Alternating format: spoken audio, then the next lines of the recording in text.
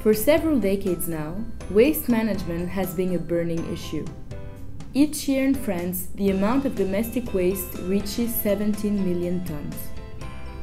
From the very beginning of our research, we realized it would be complicated to find only one solution suitable for the entire problem.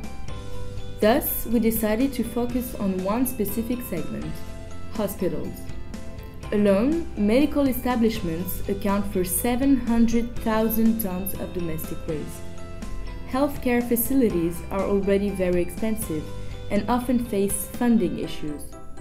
Indeed, medical equipment such as MRI machines, scanners, tools and supplies cost a lot of money, but so do nurses, doctors, midwives, caregivers and auxiliaries.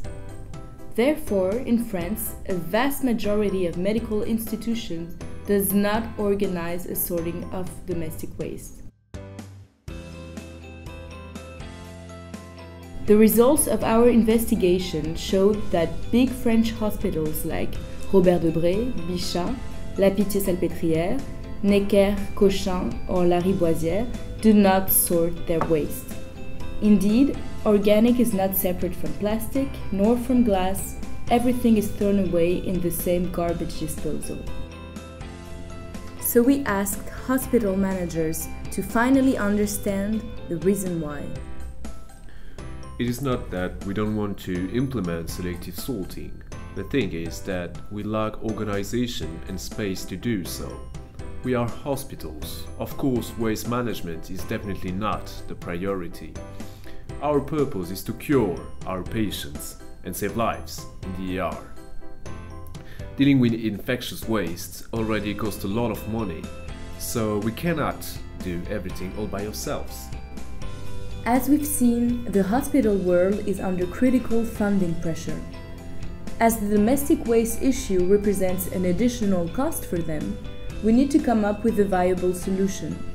A solution to transform unproductive waste into productive resources that could represent an extra income for hospitals. A solution based on circular economy, when the waste of some can become the resources of others. The idea is pretty simple. We looked around and found examples in other fields.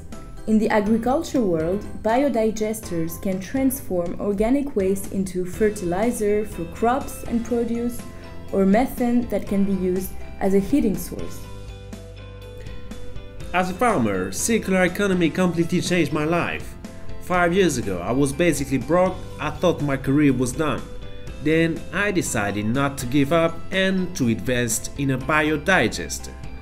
And thanks to this biodigester, I've been able to rebound. With methanization, which is the recuperation of the natural gas from fermentation, I produce 2 million kilowatts of electricity each year. I use part of this electricity to heat my property, and the rest I sell it to the state. I managed to create for myself an additional income from something I had been throwing away all these years. Another example of circular economy, the Paris municipality built a circular pavilion from 180 old wooden doors and only recycled materials. If we look closely, the domestic waste healthcare facilities struggle so hard to deal with could become a gold mine.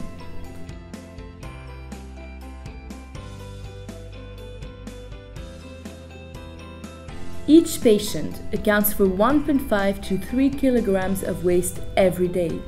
75 to 90% of waste in healthcare establishments is domestic. This is huge, and this cannot last any longer. We need to develop a flexible, concrete, tangible solution. A solution to transform domestic waste into valuable resources like raw materials or energy. This innovation must meet 3 major criteria. The financial entry ticket must be reasonable and take into account the low investment capacity of medical facilities. Second, it must not generate additional pollution. It must be sustainable and eco-friendly. Finally, the solution must be consistent with health regulations from the ARS. the French Regional Health Agency. Help us improve the circle of waste. With your help, our efforts today will be rewarded tomorrow.